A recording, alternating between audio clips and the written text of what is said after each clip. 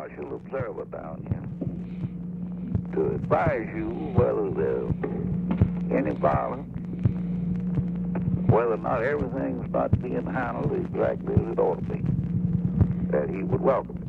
Mm-hmm. All right. And he says he'd be glad to cooperate. He'd send them anywhere they want to go, see anybody they want to see, that he thinks you ought to know what the facts are. He says that these people that are in the state have them scratched, and that they've got to do something to attract attention.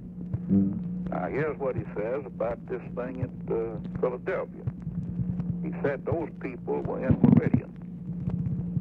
They left Meridian to go to Philadelphia, which is 45 miles away. Before they got to Philadelphia, they were announced missing by the headquarters of this organization in Jackson.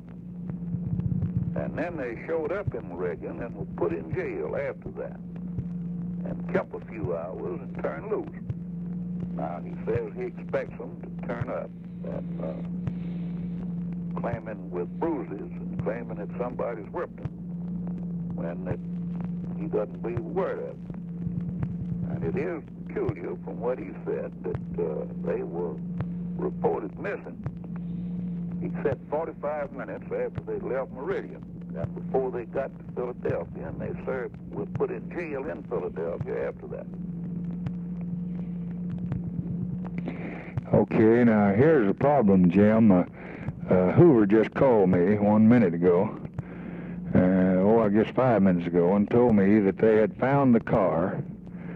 It wasn't headed toward Meridian. It was headed a different direction out of the Indian reservation.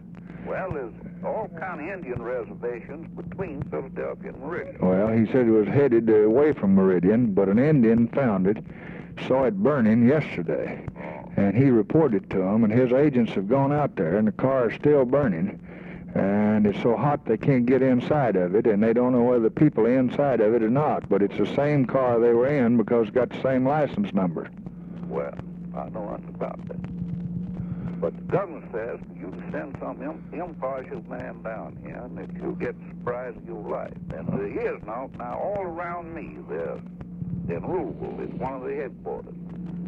And there's just nothing. There's no violence, no friction of any kind.